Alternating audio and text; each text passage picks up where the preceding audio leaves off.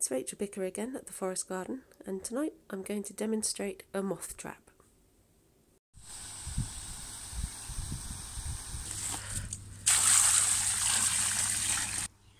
So my jobs are all done and I'm here to trap some moths tonight. So I recently acquired a moth trap. This is called a Skinner trap, a compact Skinner. It's made out of polycarbonate. It's got two actinic light bulbs. I'm not supposed to look at them directly. And that attracts in the moths. As you can see, propylene. And inside there's lots of egg boxes. And this is for moths to scurry down into.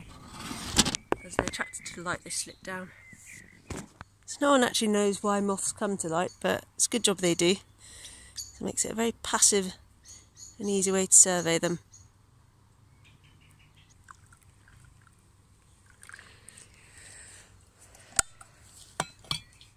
A series of burns that are going to gradually raise its orbit to align more closely with the International Space Station. Yeah, we're currently just evaluating a constraint on the field mill rule, which looks at lightning energy dissipation.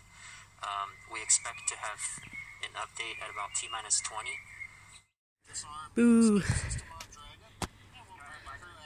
Weather's too bad for the Falcon rocket launch tonight. Traps it up, ready to go. No rocket launch tonight.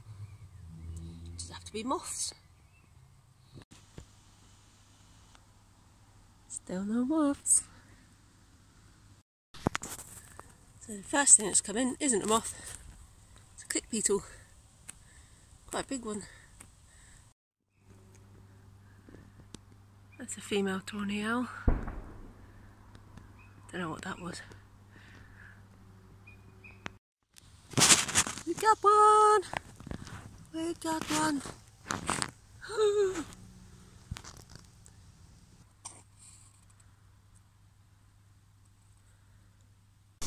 I think this one is a white ermine. What's going on now? More action, that's more like it. And they're moths as well, mostly. This lovely one's a magpie. Cool. Don't know what that is, but I like it.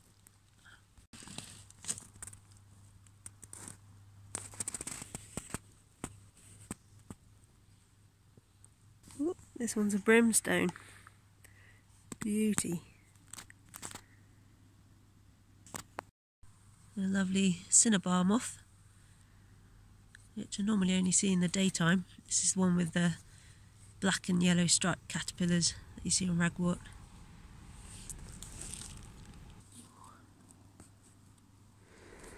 Where'd he go? There's a super big one. Ah! Ah! It's close to midnight. It's got quite busy in here. I'm a little bit worried. I'm going to have to process all this on my own. Oh God, run out of pots. Ah, so many now. I've not even opened the trap yet. Ah, being attacked by a moth. Right, there's quite a few things in here, so it's going to take me some time to pot them all up. I'm going to take them home and then ID them tomorrow morning with a cup of coffee.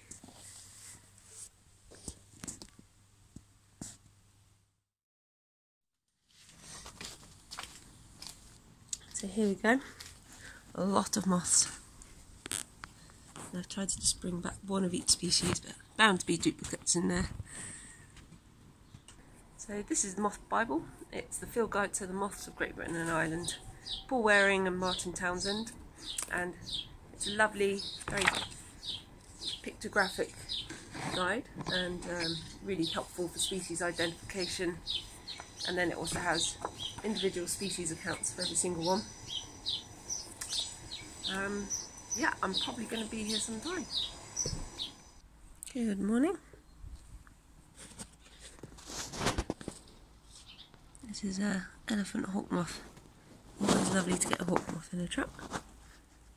It's the only one I caught last night.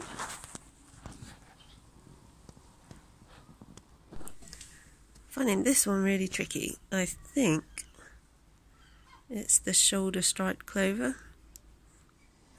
These little carpet and pug ones are quite challenging as well. Is that a yellow barred brindle?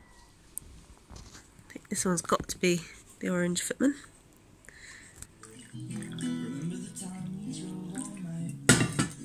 I really like this one.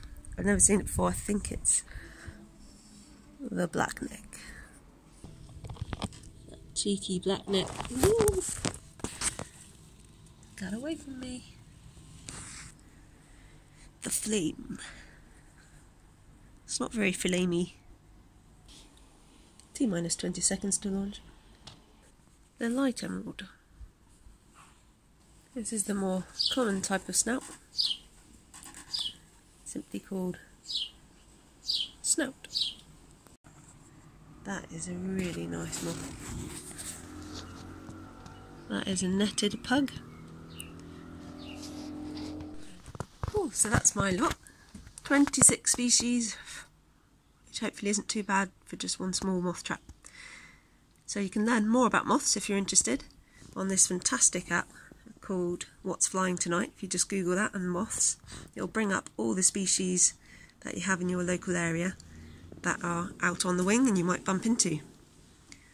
To learn more about moths in general, it's best to go to the Butterfly Conservation website, have a look at their moth section there. Thanks for listening.